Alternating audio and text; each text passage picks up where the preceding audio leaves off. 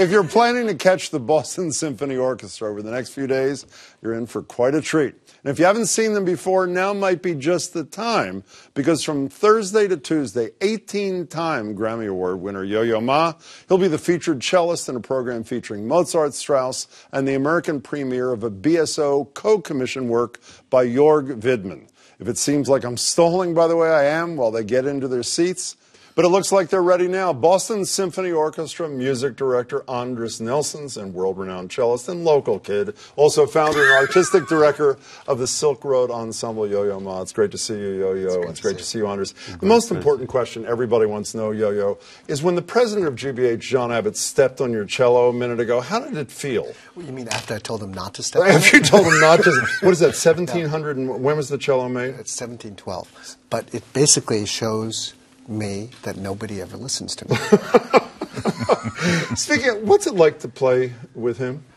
Can I just tell you, we had a rehearsal this morning, and Andris Nelsons is the most fun, deep, and communicative conductor. He makes you relax. He tickles your imagination, meaning, like, he compared notes to sausages today.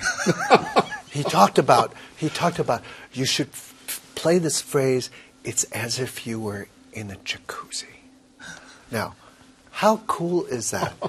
And then he said, you know, there's a chord. He says, this chord, you have to play this chord because this sets this next stage so that you have to play, think about this next. And we're all in amazement because we're laughing, and people talk back to him. You know, he says, you have to look at me. So, and it says, Will, today. Yeah. It says, do I have to look at you? So now it's your turn. Arguably the greatest cellist on the planet. What's it like having him next to you? He is the greatest cellist on the planet. Well, no, it's his turn, Yo-Yo. Okay, and? You know, I have a great honor to be with the greatest legend. You know, and it's so fun to make music because when I'm together with Yo-Yo and we make music, it feels like he's like a child. I'm sorry to say so. Yeah. So curious, so everything is so fresh, and everything which is exactly how I see you, by the way, and I mean that as a compliment. But that's the essence of making music, is that you have to have the imagination of a child to play with anything that comes your way, and you're free with that enough so that it actually allows everybody to be in that same space. That's what music making starts. You've offered to play, which is thrilling for everybody, but before you do, Strauss's Don Quixote, I would like to think you picked it because we all want Don Quixote de la Mancha to come down to earth and rescue us. Is that part of the motivation, or is it just because you love the music? You tell me. How did you pick this? Well, we have a wonderful, the best Don Quixote on cello, and actually also, I think there is some symbolism as well. I mean, what happens in the world and what we really need. I mean, the dreams and destroyed dreams, and we all are kind of dreamers. We're all Don Quixotes, I think, in a certain sense. And then, and at some point we come and we are being disappointed, and we're all fighting with the how you say these, the windmills. The windmills, and I think there's quite philosophic and quite symbolic. I find it's very dramatic and very tragic. Maybe in Strauss' time this piece was not as dramatic, but nowadays it feels. Today, Steve Ansel, who's playing this, he was in tears. You know, he was in tears, and it felt so.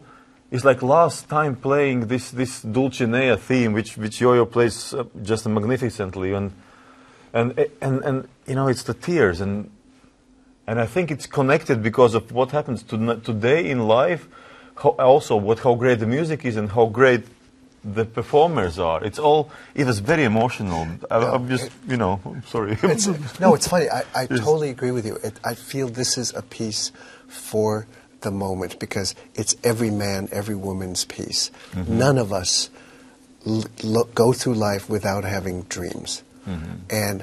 And then, but we have to match our dreams with reality constantly. And when at the death scene, when he faces reality, there still is that poignancy and aspirational thing that it was worth it. It was worth it. It was worth it. Can you answer our dreams? And you're going to play Well, a minute or two of it? I would love to kind of show some of these moments, because this is a piece that which Andris conducts so magnificently, and it's all in the note, in the music. So, the theme, my theme, orchestra plays, flute plays, right? And then, but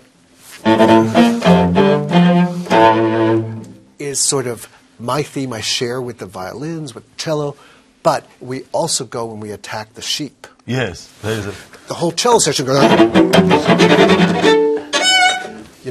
and then you started going, the trumpets play, the so-called frullato, and then it's so fun. and it's hilarious It's because you really feel Don Quixote is charging at the sheep. But the poignant moments, when in the beginning when the oboe plays,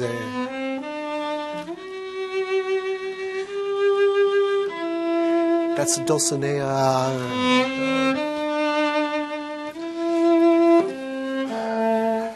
And then this comes back when at night they're talking about what things are like, and then suddenly he gets the vision of this. I don't know whether this is the plays Steve Ansel is just saying, because it's this vision that you are always going towards, and it's so you have the grossest elements, the really charged, the testosterone moments, laced with these moments of incredible magic. Do you prepare for, when you are playing a character, and that's accurate in this, you are Don Quixote here, are you not? Well, yeah, you have to be in character. Do you prepare differently than you're playing, I don't know, a Bach cello suite or something, when you're, I don't mean just playing the music, when you're playing the music? Well, did you read Cervantes, for example? Yes, you absolutely, did, yes. in preparation? Absolutely. You do? But it's not reading Cervantes, it's like, what do we all need to do to get into your role as Jim Braude, as, doing your show? What do you do? We all have to train. I think the professional part is to get into the state of mind that you need to, for example, the whole introduction, this huge introduction, I'm listening to this and I'm sort of like Don Quixote reading his books and sort of getting more and more into what is happening, and then it gets into my mind. I can't get it out of my mind. And then today you asked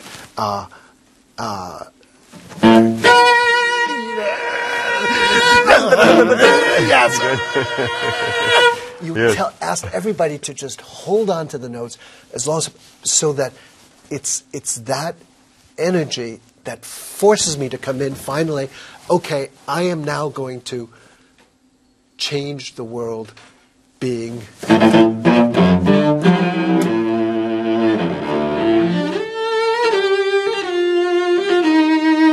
and that you prepare that and you make me get into the role, and that's what's so amazing. Can I? Oh, my goodness. Yo-Yo, I want to pick up on something that Andris said a few minutes ago, which is not unlike what he said about the power of music in the past in this world. You wrote something for the World Economic Forum that I read the other day. You said something, my job, and I'm paraphrasing, as a musician, is to seed hope. What is it? What does that mean? What were you trying to say? Well, because as you can see, I don't do anything useful. No, I'm really. But what does that mean? I don't. I've always tried to figure out what is our job. What's the job of a musician? And what is your job? And I think that, well, you have to tell us too, but I think humans invented everything around us. Language, mathematics, science, astronomy, architecture, music, for a particular reason. And I think the reason is to get us to survive, to give us a chance to have an evolutionary advantage. And so if that's true, then what I think music, for me, is created as a service. You agree with that? You do agree with that, Andris, I don't do you? agree. Yeah. I do agree that yeah, the music is a service, and it's.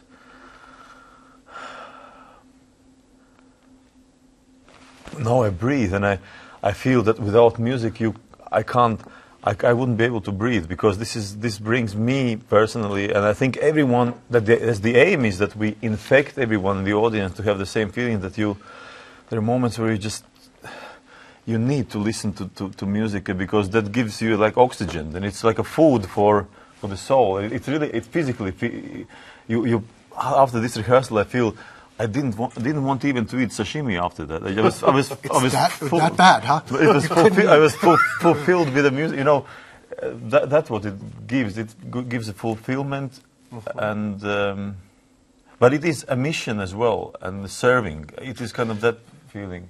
I think for service, what you do is a service.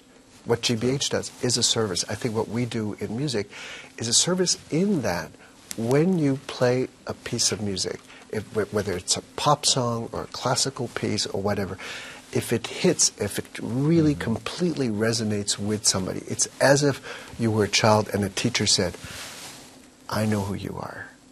You identify somebody. You know who I am? Yes. And kid, you can do better. I can? You know, it's like, it's this magical thing that when you're identified, Speaking You've of got a magical, life. you too. I cannot wait till Saturday night, Andris. It's a pleasure to It was see you. great Yo-Yo, pleasure, thank you so always. much. And by the Thank way, you, if you damage that, we'll just buy you a new one. okay, So it's fine, not no that big a problem. deal. I just poured some water on it. It doesn't matter. So you can catch the Boston Symphony Orchestra featuring Yo-Yo Ma live starting tomorrow night. They have shows tomorrow, Saturday, and Tuesday at 8, plus this Friday at 1:30. You can find much more information online at bso.org.